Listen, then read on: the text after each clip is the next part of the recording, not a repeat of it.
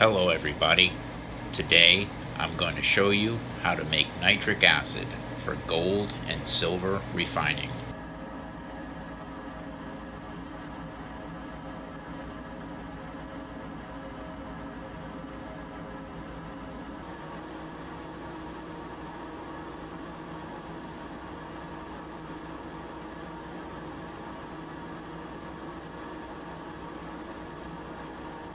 We now need a source of nitrogen.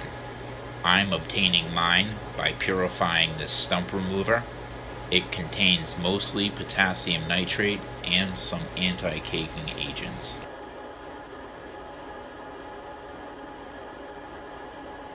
This is also stump remover, but it contains mostly sodium metabisulfite and will not work for making nitric acid.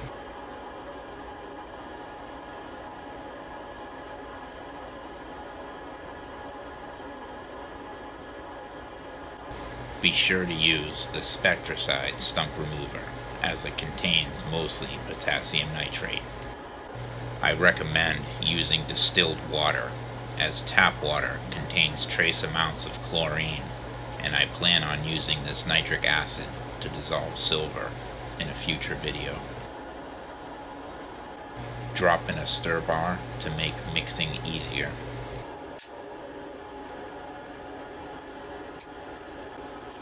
Add 1 gallon of distilled water.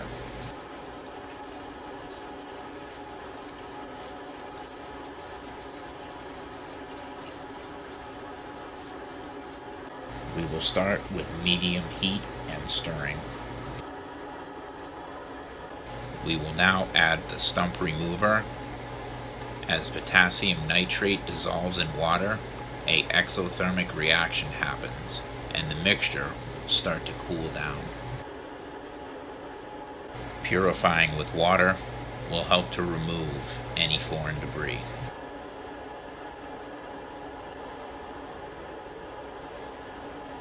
We are going to add a total of 3 containers of stump remover.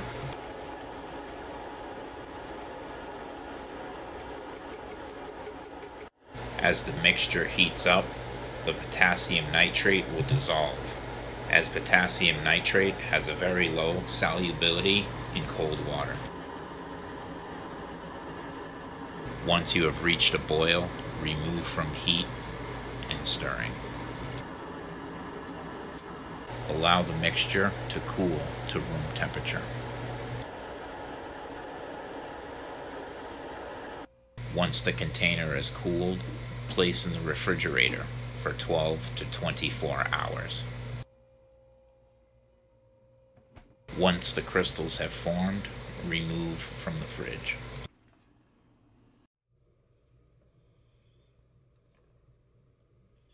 A very beautiful bouquet of potassium nitrate crystals.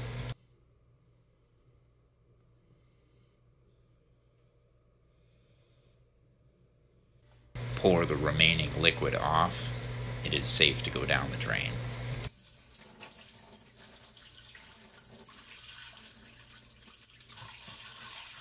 Potassium nitrate grows very beautiful crystalline structures.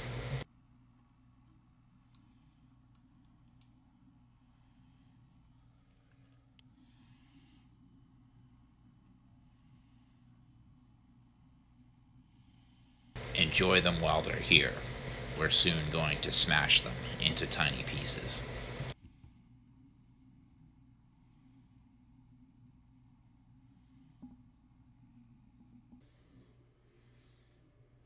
Carefully break up your potassium nitrate to remove it from the container. Potassium nitrate isn't very toxic, but I wouldn't recommend eating it. Potassium nitrate is also known as saltpeter.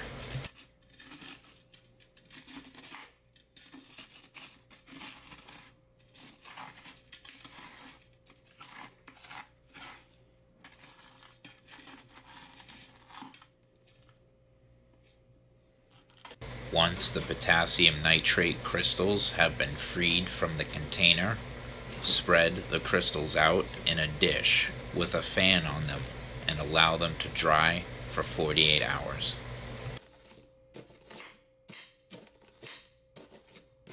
I recommend smashing the potassium nitrate crystals now, as you will make less mess while they are still damp. Dry the crystals in front of a fan for 48 hours.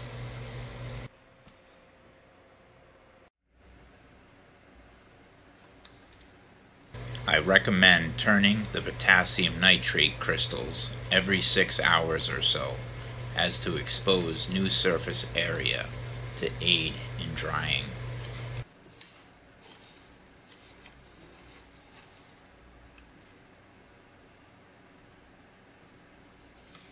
Pure potassium nitrate crystals are extremely hygroscopic.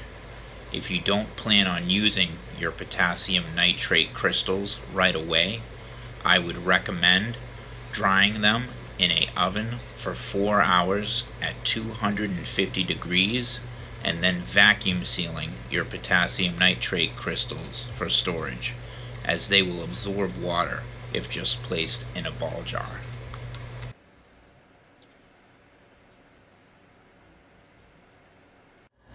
We will now set up for a simple distillation. I have a 2000 milliliter 2-neck flat round bottom flask, a 3-way adapter with a thermocouple, a Liebrig condenser circulating ice water, a bent vacuum takeoff adapter with a hose leading directly into my fume hood.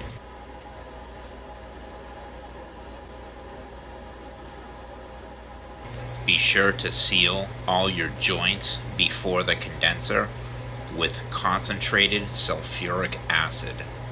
This will help to minimize any nitric acid leaks during the distillation.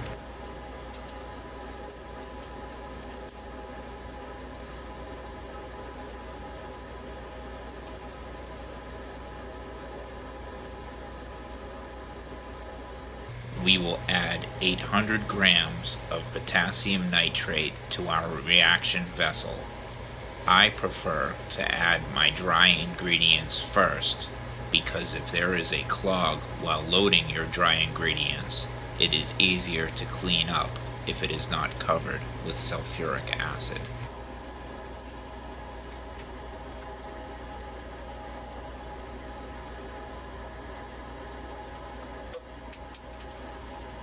If you do end up with a clog, just remove your funnel and pour it back into your cup.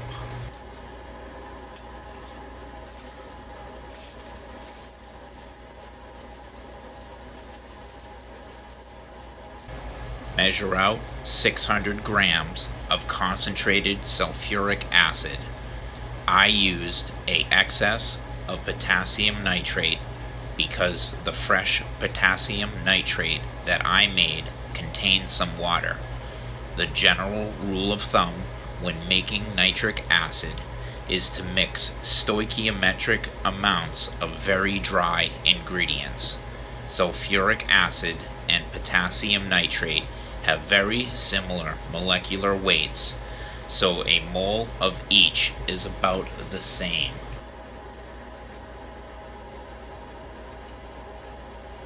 Plug the hole with a glass stopper, but don't use a Keck clip as to relieve any pressure.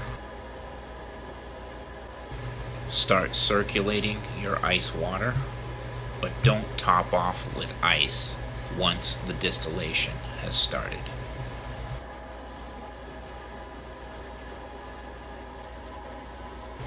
We'll start with a medium heat and stirring.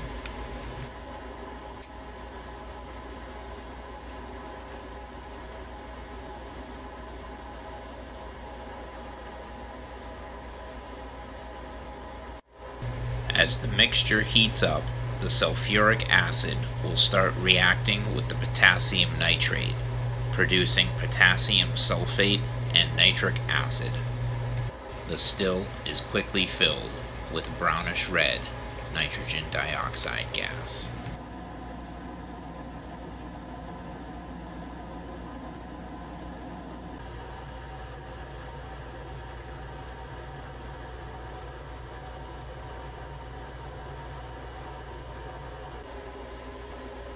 Because we did not add any water, the sulfuric acid will react with the small amount of water that was in the potassium nitrate, and once we start condensing, it will be a very high concentration of nitric acid. A good amount of the nitric acid that we will be collecting will be around 250 degrees. We will drive the reaction to 315 degrees. Then we will shut the heating off and allow the still to cool. Wrapping the still with aluminum foil will aid in the distillation.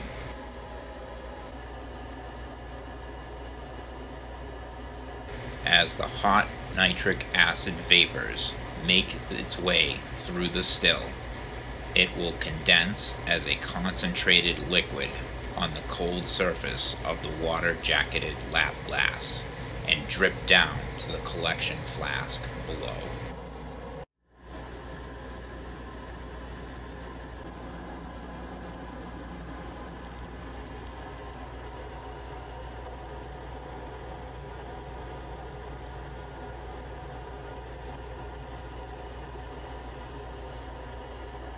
At around 245 degrees, you'll start condensing nitric acid at a very steady rate.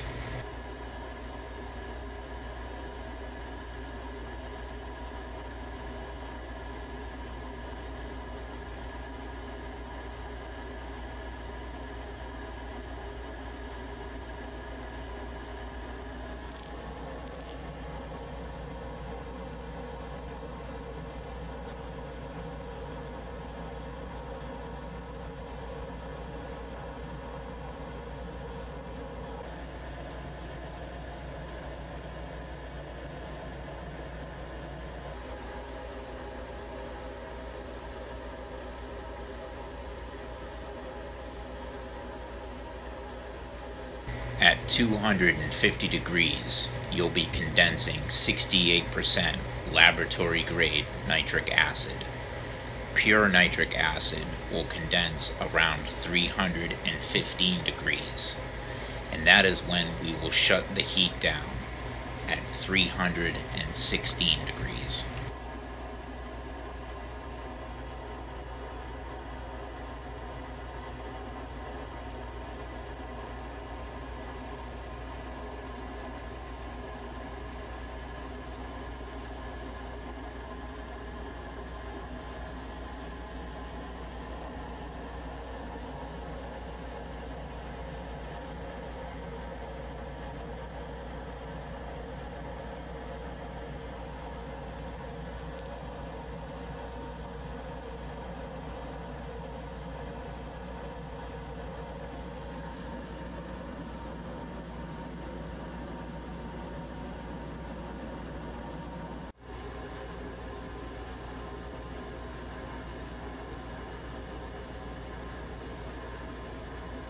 As the temperature rises, we will be distilling a stronger and stronger concentration of nitric acid.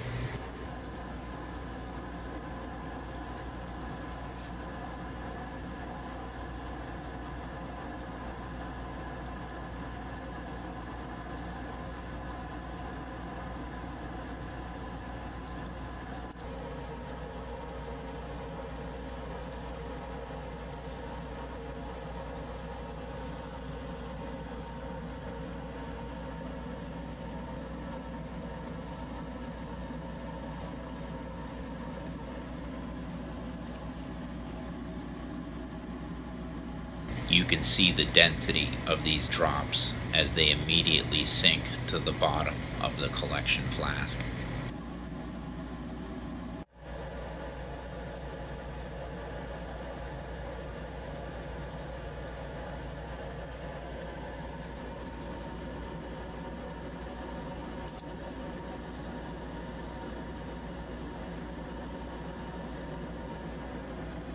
As we hit 316 degrees, you can see the density of what we're distilling has completely changed and no longer sinks to the bottom, but rises to the top.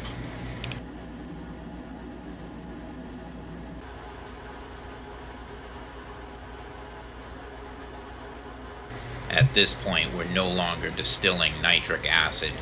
Shut the heat off and allow the still to cool.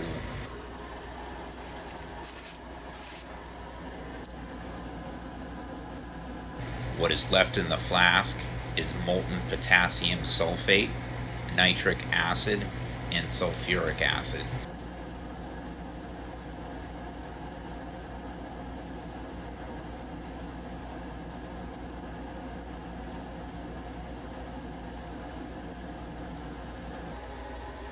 After allowing to cool for at least 12 hours, you can start dismantling your still.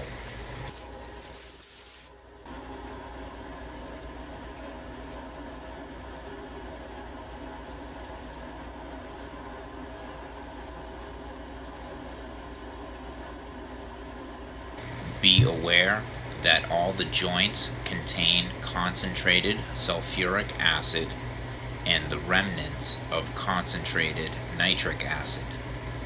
Do not wear gloves, as pure nitric acid will set them on fire and neutralize your glassware as you take it apart with a saturated solution of baking soda and water.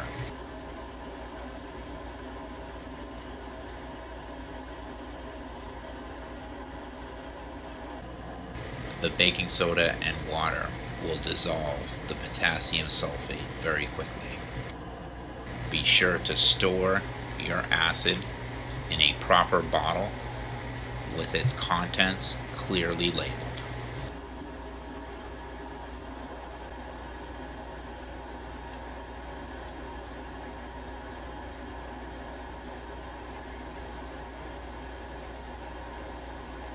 Be sure to handle your concentrated nitric acid very carefully and in a well-ventilated area or fume hood. The white fuming vapors are very toxic. Let's test the corrosive power of our concentrated nitric acid on a piece of copper.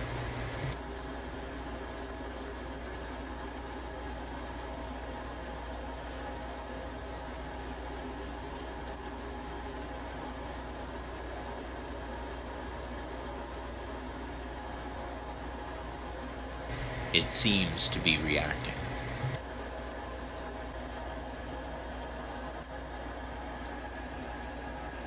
Let's try again with a little bit more so we can get a better look.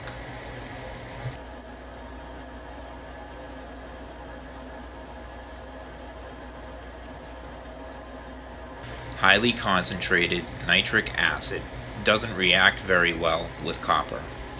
It's so strong that it very quickly forms a layer of copper oxide in a process called passivation, and the nitric acid is prevented from reacting with the copper any further. As the nitric acid starts to thin out and evaporate, it creates a sort of Peltier device, condensing water out of the atmosphere into the nitric acid, allowing the nitric acid to further reduce the copper.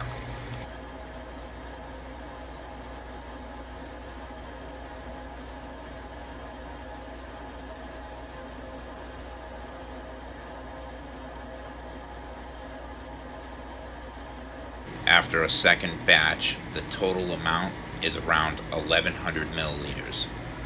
Based on the weight of the acid, I was able to deduce it's of 95% concentration. Please like and subscribe to be alerted to future videos.